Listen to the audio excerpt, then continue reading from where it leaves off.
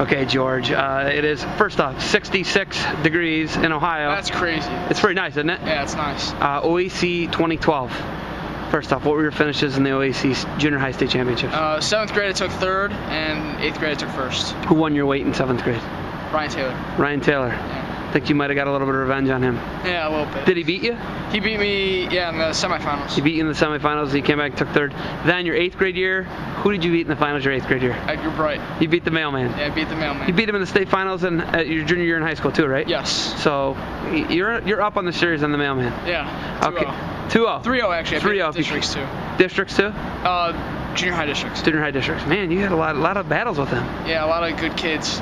A lot of west side of Cleveland battles there, huh? Yep. Okay, so this tournament is an excellent tournament. What do you think that says about this tournament? You were only able to win it one time and you won 2 high school state titles. What do you think it says about the OAC state championships? It says that there's a lot of depth in the tournament. There's a lot of tough competition. You got to be ready for every single match because it prepares you really well for the high school state tournament. So you definitely can't take it lightly. Did you do the Tulsas and the kickoff classics and all that? I went to Tulsa one time. Compare this to that.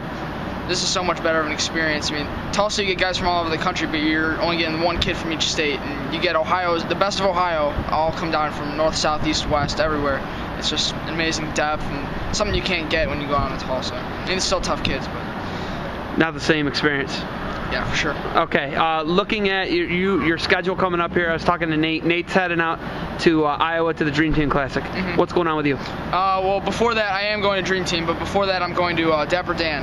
And I'm most likely going to be facing Nikki Roberts from North Star. It'll be a really good match. I'm really excited for it, preparing really well with Kabbalah and everything. Everything's going well. My training, took my 2 days off and got back into it. 2 days off, that's all you took? 2 days off, yep. When you look at both of those experiences, you know, that makes you the undisputed #1 in your weight, okay? What do you got to do to keep that ranking, to win in the Dream Team Classic, and then to win against potentially Roberts? You just got to, keep working hard, just go out there. It's a grind, treat it as if it's the national championship. And in this case, it could decide it who's the best. So I'm really excited. I really want to step it up for this match. I mean, my Virginia coaches will be there, so you gotta press them. So it'll be pretty cool. UVA. Speaking of UVA, do you look to try and go there and start as a true freshman? I don't know. The kid there he's gonna be a senior, redshirt senior next year, Matt Snyder. So I don't know. I would probably step in if he would get hurt or something, but most likely I'll redshirt, get that year under my belt, get a little bigger. Pretty light right now, so. Do you look for a potential matchup with Jerome Robinson at 125 pounds next year? I mean, yeah, they duel them. They duel Old Dominion at the end of every year, so, I think it'd be pretty interesting to duel Jerome, after drilling with him for 2 years and him teaching me a bunch of stuff. I mean, awesome kid.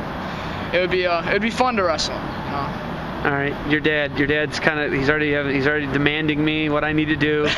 Is your dad always like that? Tell me I need to interview everybody and what I need to do. Is he always like that? He was actually talking before with Adam. He was like, the difference between me and a lot of other people is, I'm a leader. I tell people what to do. So he tries to run stuff when he gets the chance. So. All right, well, I'm gonna go in there and give him a little grief. All right. All right. All right, you got anything else for me?